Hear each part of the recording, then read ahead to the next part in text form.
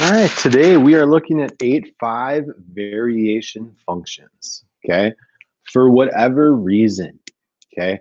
I really want you to pay attention to things today because on the upcoming quiz, these are the most commonly missed points, and that shouldn't be the case, okay? 8-5 should be very straightforward, but you guys, you can't let yourself get confused, okay? There's three types of variation we're going to look at. We're going to look at direct, joint, inverse. Okay. So it's really important you keep all of those straight because what happens is when we get to the quiz, then we start to confuse ourselves when we see a bunch of letters, and then we go 0 for 4 on the easiest questions on the quiz, which is not a good situation. Okay. So looking at the first two cases, direct and joint, these are very similar and related to each other. Okay. Big thing to keep in mind, right? Joint variation is when both variables are increasing. So you can kind of think of this as a line that's going up to the right, okay? So something's increasing constantly, all right? You can see it's always going to be expressed as y equals kx, or in terms of your constant of proportionality k, it would be y over x. So that's kind of the one thing to kind of really think about is getting that constant by itself. And if you see the quotient of variables, this is a situation where we have direct variation, okay? So kind of looking here, we're going to go into example 1. I'm just going to highlight these again, okay? These are super important to keep straight. When the constant is isolated, if you have a quotient, that's going to be a situation of direct variation. So it's easiest to just get your constant by itself and then read what you have. If you have y over x, that's direct variation, okay? So all of these problems are going to be kind of situated very similarly, okay? I'm going to give you information to start. So y varies directly as x. So you can kind of use this, or you can use this. It doesn't matter. One solved for k, one solved for y. Either way, both of these situations are going to give you the same thing. I typically am going to use the second one, y varies directly as x, because when I read that y varies directly as x, I know that y equals k times x is what that situation means, okay? So what you're going to do is figure out what your constant is. So I'm going to plug in the information I know. All right, pretty straightforward. In this case, I can see that k, my constant, is -5. All right, after you figure out your constant, all right, it says find y when x is 8. Well, I'm going to use my constant, and I'm going to make a prediction about what y is when x is 8. So I know that my new equation is y equals -5 times x, and I'm going to take my 8 and plug it in. -5 times 8 is -40. All right. Continuing on, joint variation is really similar to direct. However, there are more than just 2 variables. Typically, we're looking at a situation of 3 variables. All right. So again, very similar situation. Y varies directly as x and z. We get y equals kxz. If we wanted to solve for the constant, I'm going to show you how this one looks. We have the one variable on top, and then we have 2 on the bottom, okay? So really important to kind of keep that in mind. When I get that constant by itself, if I have y over 2 variables, that's going to be a situation of joint variation, okay? And then again, we're going to do a very similar thing as before. So I read the problem, and I want to set up my equation. Y varies jointly as x and z. Perfect. Set up your equation. It says find y when x is 2 and z is 8 if So be mindful of these ones because sometimes they mix up the wording. So this is what I want to find. It says find y when x is 2 and z is 8. All right. If y is 70 when x is 10 and z is 4. So just kind of be mindful of those. Sometimes our textbook kind of words it in that awkward opposite way. Just be mindful of that as you go through things. Okay. So if we look here, we have 40K on the left. So if I divide 70 by 40, K is going to be 7/4. So I'm going to plug that into my equation. And then I have 2 times 7 times 8 divided by 4. If you want to, do that route, 2 goes into both. That would be fine as well.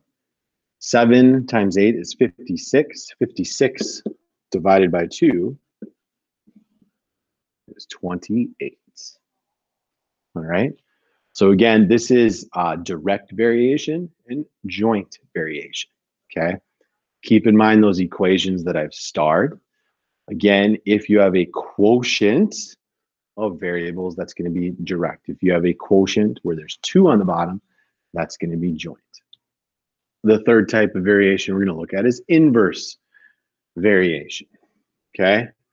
This is the equation where we have the constant over a variable, or we can think of it like K equals XY. Okay, really important to keep this straight because that looks like direct variation, Y equals KX. Okay, but keep in mind when the constant is isolated, if it's a quotient, that's direct. If it's a product, it's an inverse relationship.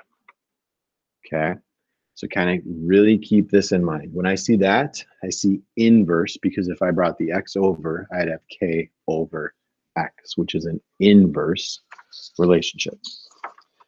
And then we're just doing the same thing. Okay, exact same thing. So I see if A varies inversely as B, the most important thing is set up that equation. If A varies inversely as B, I'm going to get that equation set up.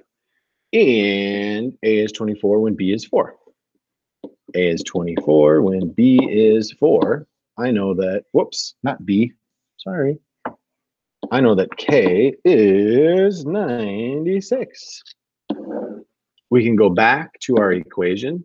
Sorry, it's not Y. A equals 96 over B. It says find A when B is 12. Well, 96 divided by 12 is 8.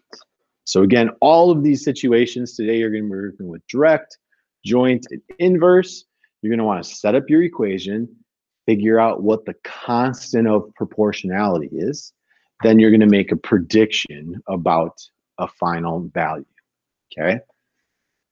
The last example we're going to look at is combined. Combined variation is going to have some sort of, you guessed it, combination of joint, direct, and inverse.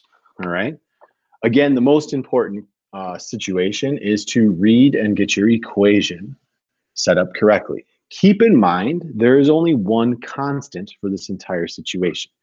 So when I see P varies directly as R, I'm immediately thinking P equals K times R, okay? Then it says P varies inversely with T. Well, I recall before that inversely is K over T. I'm not gonna have another K and do like K squared times R over T. It's just that same constant used for both situations, okay? Then what we wanna do is figure out what our constant is. And this is one of those ones where we word it the opposite way, which is really odd. So we have K times R over T equals P. We multiply both sides by 20. So we have 80 equals 2K. Then we divide by 2. And we get K is 40. After we get that, we'd want to go back to our equation. Sorry, so programmed to do y equals. So we plug in our constant, r over t. Now we're going to make our prediction using those values. So r is 20, t, whoops, we're solving for t, p is -5. All right. We can flip-flop those. So t is going to be 40 times 20 over -5. 800 divided by 5 is -160. Sorry. -160. All right. So again, most important thing is being able to, or the most important thing today is being able to set up and identify direct, joint, inverse, and cases of combined variation. Okay. So just really keep in mind those situations. We'll obviously do some review with those before your upcoming quiz, but these are really easy points on the quiz. And for whatever reason, every year, people always mess it up and it's really annoying. So let's keep direct, joint, inverse, and combined variation straight, and it will make your life a whole heck of a lot easier. And actually, in that regard, this is a case of combined variation. I want to show you what happens when we get k by itself. If I multiply both sides by t and then divide by r,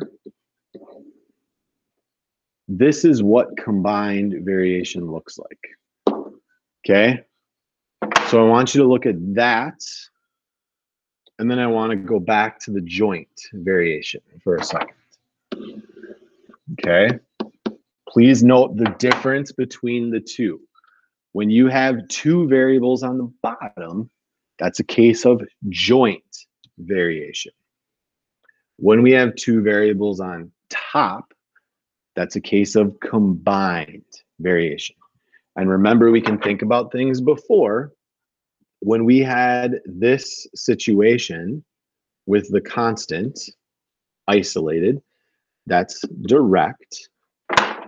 When we have this situation, that's a case of inverse variation. So I have direct and inverse. So this is going to be a case of combined variation. Homework's on the bottom. Please let me know if you have any questions on things. Hopefully today goes pretty easy or pretty well, and hopefully it's a nice break from yesterday's graphing assignment.